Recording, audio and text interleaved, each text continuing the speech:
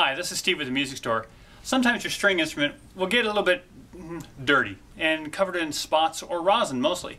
Well, we want to be careful with what we use to actually clean that. So I'm going to show you the best product that we've got so far. This is the Sterling Violin polish. As you can see, it's a whopping $3.95. And this bottle should outlast your grandchildren, pretty much. It lasts a long time, but we want to show you how to use it today.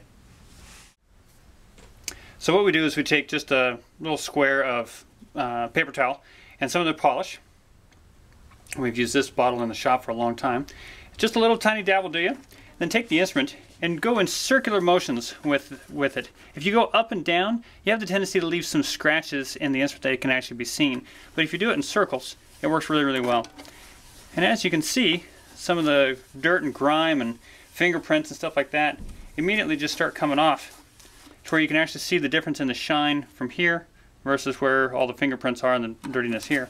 But you keep going until all the solution is gone. And one little dab will do almost your entire back of the instrument. And usually the front or the top of the instrument, where the strings and rosin are, have a little bit more dirt and grime on them because of the rosin. So usually it'll take just a little bit more in those areas. We're going to use a different part of the cloth. That little dab here. I'll come right on in here. Same thing, got to stay in those circular motions. And right in these areas, be careful not to knock your bridge over.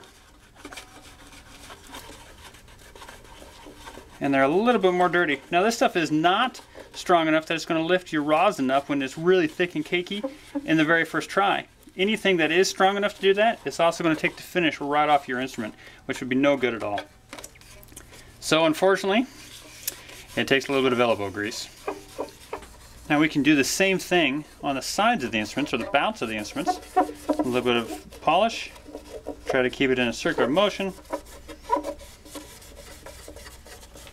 and work your way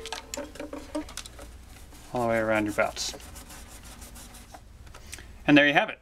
After you get the instrument all polished up, the instrument looks a lot cleaner and is free of rosin.